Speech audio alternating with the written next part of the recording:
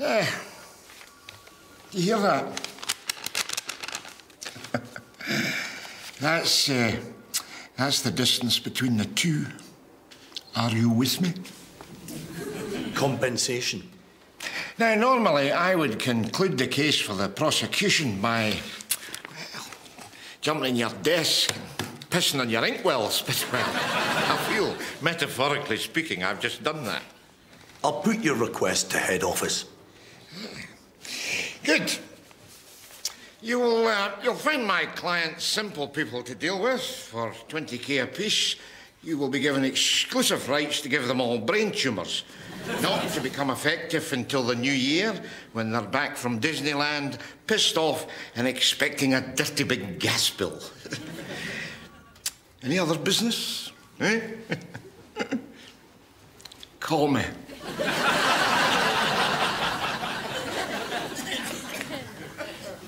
Well, it's nice to see so many happy, smiling faces here tonight. As usual, we'll start our counselling session with a hymn. Any suggestions? Sure. How about Nearer My Wallet to Thee? There is a greenback far away. Call me hypersensitive, but I'm getting the feeling you're trying to tell me something here. Look at yourself. You started off attacking the phone company for public health reasons.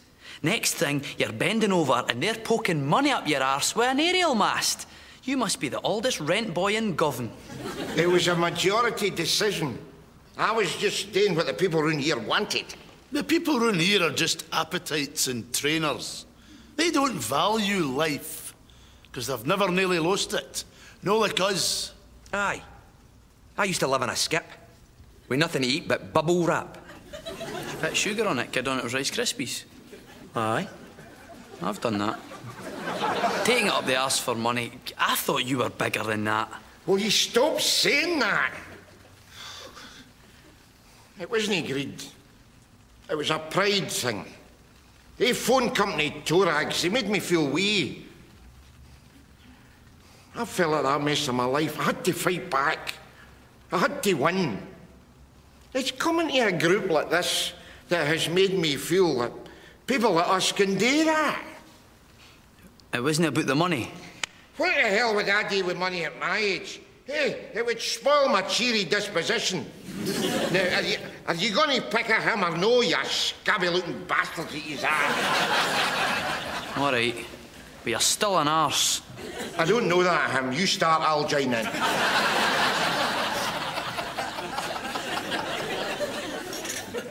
They're not going to phone, are they? They're just going to make us sweat. Well, it's certainly working in your case. There's some chip factory 1978 running out of the oldsters. It's just a wee summer top. I've not had a holiday for yonks. No since that 5-in-a-bed sex romp at Blackpool. Sounds interesting. Oh, you've got brothers. You know what they're like. You should ring it too. If you don't, well, have to think of a plan B. We could riot in the streets, go on a looting spree. And Govan, there's only the bookies and the cancer shop. You want to run about wielding a red stumpy pen with a pair of corduroy flares under your arm. You're on your own. They're playing the nerve game, Ram. Hoping we'll all jump if that phone rings. Ah, well, we'll show them. We'll show them. Remember what Jimmy Reed said at the Upper Clyde working, eh? The rat race is for rats. The eyes of the world are upon us. We will conduct ourselves with dignity. We will conduct ourselves with aplomb. You greedy bastards, ease up. Hello. Oh, I see. But what about the...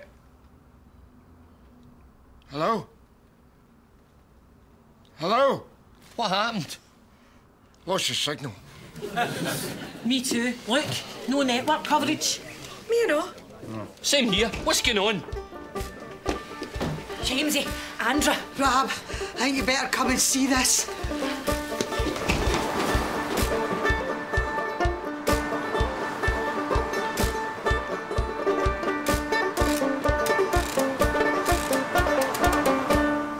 the mast. Other side of the river. We're out of range. I better give it to you straight. You say they moved out of government, right? They said if they paid us money, they'd have to give everybody money, so... There'll be no compensation. Bastards! Go! What was that for? Well, I need a scapegoat if Hamil'll gub me.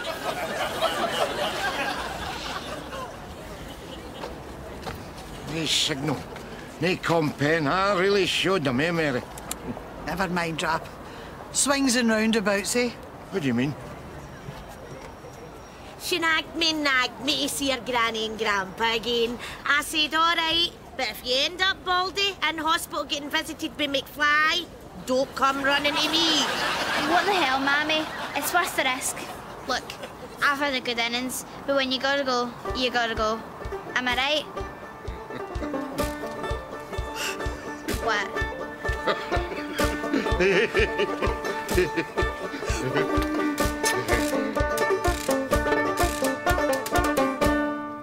I'm no downhearted, by the way. Oh, no. Because, I mean, life is failure, innit? Punctuated by strange wee moments of elation. Like the time my mother died, but I won £10 on a scratch card. Maybe things would have been different if I'd had an education, you know. If I'd been enlightened. Then again, I'd probably have had to stab some bastard. Then I'd been stuck into Berlin, you know, where I could have done an open university degree in social science. But then again, if I'd wanted to do honours, I would have had to stab some bam in the shower for a longer sentence, you know. It's a bloodbath getting an education when you're scum. Well, I think I've solved the riddle of one headache. How do you mean? Well, I found these under the Wayne's pillar. Oh, my God's sake. You know what, Mary? I'm glad we didn't get that cash. What shall it profit a man if he gain the world and loses his wee fat grandkid? I tell you what, though, it's quite nice having a trainee fat bastard in her family, isn't it? Ah, well, she's got you to thank for that, Rab. Oh, yes. My legacy is secure. Oh, good night, Mary. Night, Rab. Oh! Relax. It's a Mars bar. Good for that. I've got a headache. That figures.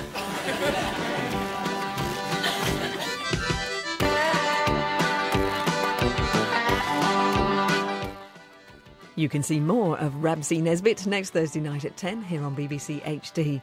On the way next tonight, Kirsty Young and the 80s effect on the British family.